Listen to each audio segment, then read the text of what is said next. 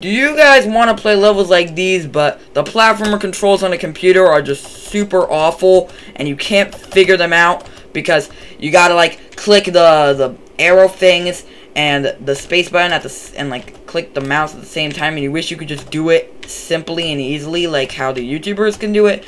Well, I'm gonna teach you how to correctly enable them on like Bluestacks. If you're using any other emulator, haha, it sucks to be you, because this tutorial is for Bluestacks. And I'm gonna teach you all how to correctly use the platform mode and beat levels in platformer mode, like how I'm doing right now.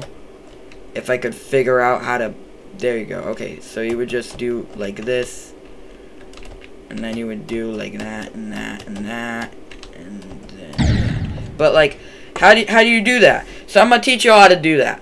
So you click this little thing that says game control that looks like a little keyboard icon, and then you would click controls editor like so.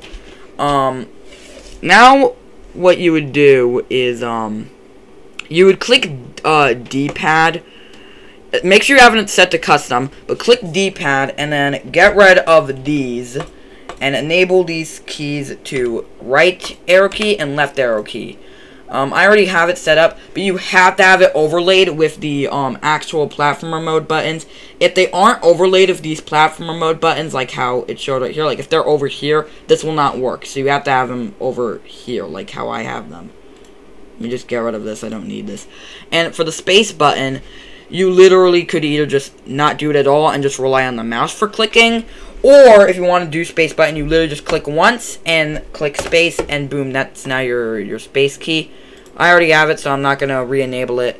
But yeah, that's how you would set up platformer mode controls. And then you can just play levels in platformer mode on the GDPS 2.2 private server. Keep in mind, this is only for Bluestacks. I'm not doing a tutorial for any other emulator for the 2.2 private server. This is solely for the Bluestacks version of the thing. And yeah, that's pretty much it to that. So I mean, thank you all for watching this tutorial. Make sure you like and subscribe to see more funny videos. My videos are funny sometimes. Sometimes I have funny videos that I make. But yeah, if you want to see more content, click subscribe, and I'll see you guys on the next video. Bye.